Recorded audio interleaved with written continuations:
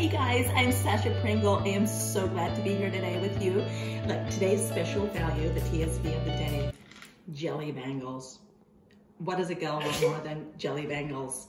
Check this out, guys. It's so cute, so cute.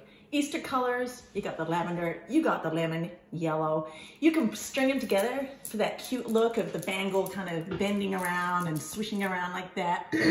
Or you can just do a single at a time. And does that really make a gal feel good? Oh my gosh, look at that. I feel so great. And you can switch up your nails just to make it like match, or whatever you want to do. The natural look is just great too.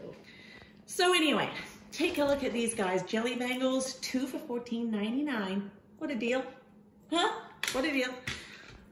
Check this out. I am so excited about these guys. I've been waiting for so long to introduce this company to you. This is Turtle Tavvy, and she's run this business for a few years now, and they come out of Florida, right? Florida? Yeah. Fantastic. We've got the natural black cord, and we've got the hemp. The hemp is just what girls want these days. I mean, don't you have daughters that are just all looking this stuff up? Here it is, guys. Here it is. Don't miss out. I'm hearing there's only a few left here. I think, wait, oh, there are 40 left of this kind.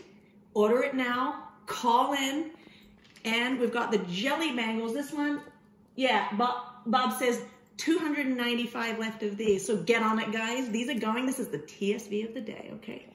Come back in about 5 minutes, and we will be introducing you to the newest fluffy Fringle.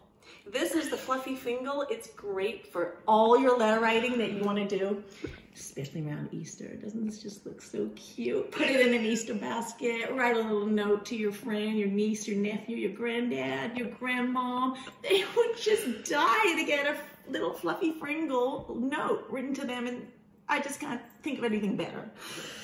I'm Sasha, and I am so glad you joined me today. Come on back in about 5 minutes, and we will be taking a tour of Nora's kitchen. I can't wait to see